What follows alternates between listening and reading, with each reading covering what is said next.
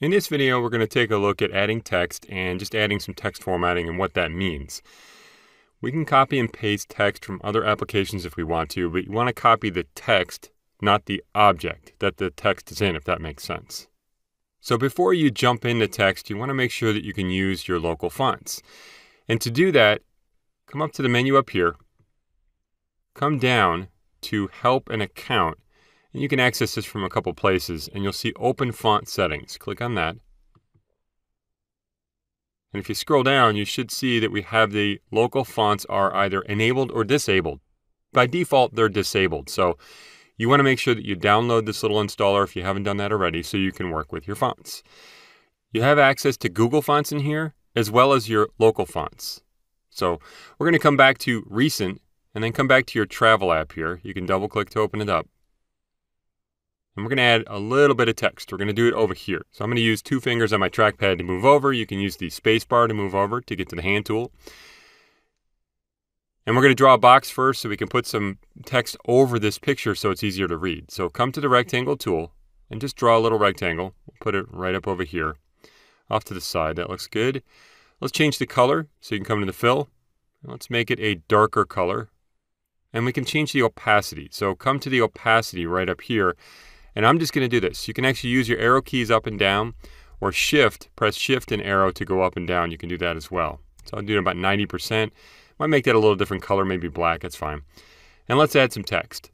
So come to the text tool up here, and you can either click and start typing, or click and drag to create a text area. Click and drag to create a text area. And we'll type in Northwest Hikes. Now it's going to be tough to see, and I think I misspelled it, that's fine. Go ahead and select the text. You can drag across to select. And if you look on the right, you should see now that we have all our text formatting options.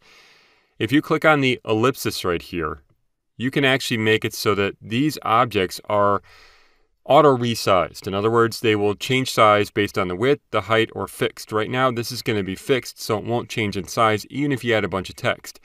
If you choose width, it's actually going to make it really small, and it'll keep going to the right. And that way it will never go down. It'll never wrap the text. But if you go to height, it'll let you change it. So there's a couple things we can do here. Now, if you choose height, for instance, you want to come back to this, and what we're going to do is we're going to resize it. So if you click to select the object, there you go, you can resize it again. And we don't have to select the text within if we don't want. We can select the text object. You can come here and choose your font, your formatting, all kinds of things. I'm just going to change the font size here and make it bigger. Let's see what we want to do here. That looks pretty good. Right align. Let's change the color. You can go to fill. I'll choose a white or a light gray or something like that.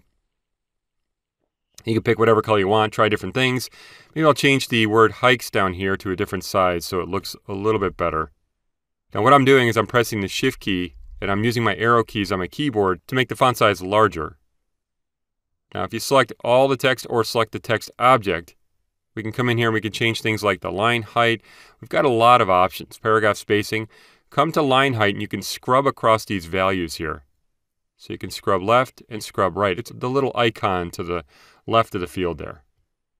Now click back on the ellipsis here and you should see that we do have a lot of other options here. Capitals, lower, uppercase, underline, strike through.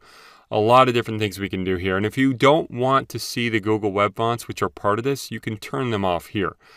Otherwise, if you want to choose a font family, you just click on the font family and go for it. There's a lot of fonts in there, and you'll see the fonts from your local system as well. All right, let's add a little text to the button down here just to get that done. So click on the T to go to the text tool. Go ahead and click down here just to add some text, and we'll type log in. And you can select that. Center align it so that it's always going to be center aligned. Let's change the color to white.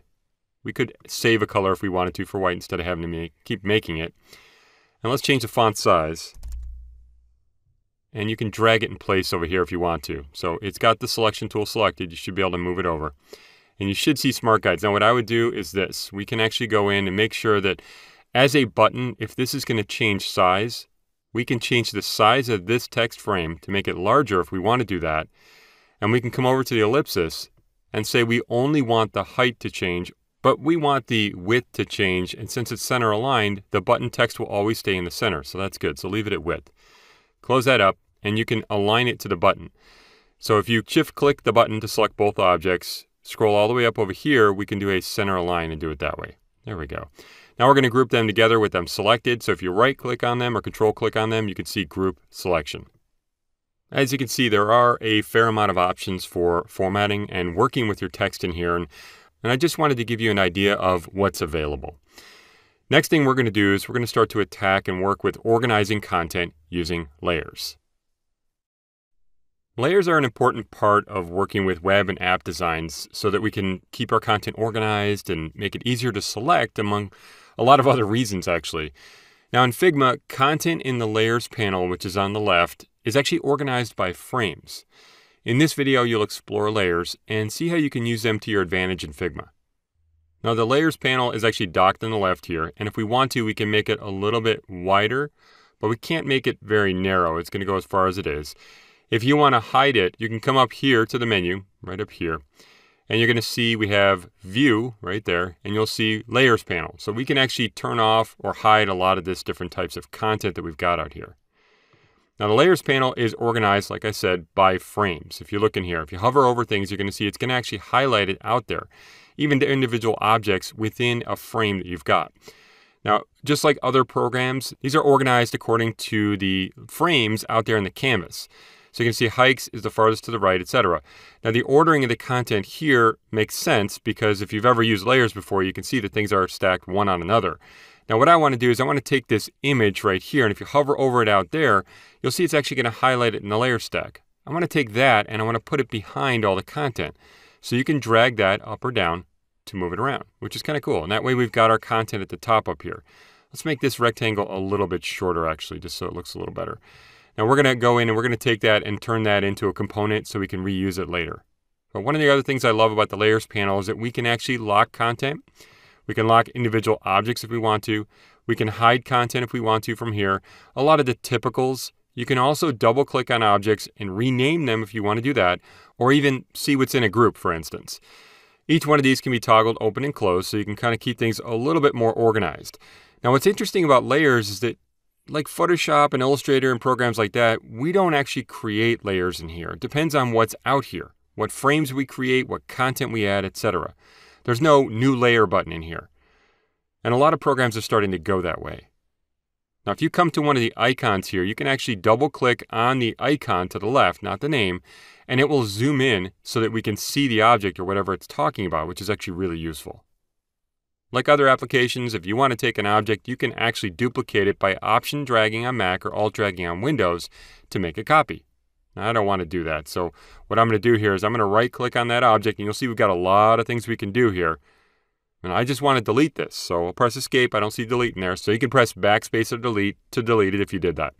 So the Layers panel is really pretty straightforward, something we're going to be using quite a bit. It does share with pages here. So if you see the pages, you'll see that it's part of the panel. And if you go from one page to the next, if you come here and actually click on one of these, you'll see that the Layers panel is only for that individual page, which is actually really useful, I think.